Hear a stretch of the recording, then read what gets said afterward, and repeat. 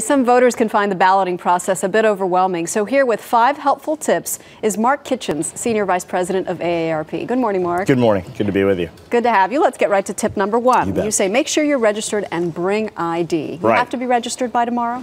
Yeah, yes, by tomorrow. Here's the bad news. Listen, if you're not registered by tomorrow, it's going to be too late. But there are 8 states where you can still do that. I want to make sure I get this right. Let me read them for you. Okay. Idaho, Iowa, Maine, Minnesota, Montana, New Hampshire, Wisconsin, Wyoming are all states that you can do same-day registration. North Dakota, you don't have to register. You can just show up and vote. So you can. There's still time for folks in those states to actually make sure that they get to vote. So they can get to the voting location and register right on site in those states that you mentioned. Right. Tomorrow. And the thing to remember, too, on this is to bring some sort of ID just to be safe. There's only 3 states that require some form of government photo identification, Georgia, Indiana, and Florida. But, you never know what's going to happen, and it's always good to have it. Better safe than sorry. Right. Tip number 2, know where your polling place is and what time it closes. This is key. I mean, it varies anywhere from 6 p.m. to 9 p.m. For example, in Kentucky and Indiana, polls close at 6 p.m. In New York and Maine, they close at 9 p.m.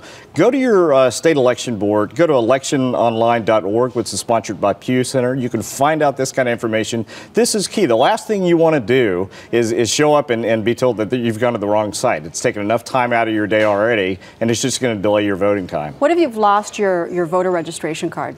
Can you still vote? It depends. It really varies wildly by state, and the best thing to do is just to check right now. Don't wait on this. Don't wait until tomorrow for election day. Go to electiononline.org and make sure you have that information before you show up. Will the polls close at the designated time, even if there's still a long line of people waiting? It depends on the state. For example, like in Maine, what they do, if you're in line, they're not going to actually kick you out or make sure that your vote doesn't count. But again, it varies by state. In some states, if you're in line and the vote and the polls are closed, it's too late. So again, it's important. You got to check this information out first. You could be in trouble. Okay, let's just mention point number 3. Democrats and Republicans vote on the same day. I know there have been some automated calls telling people that they vote on different days, but election day is tomorrow for everyone. Number 4, leave political gear at home. Why?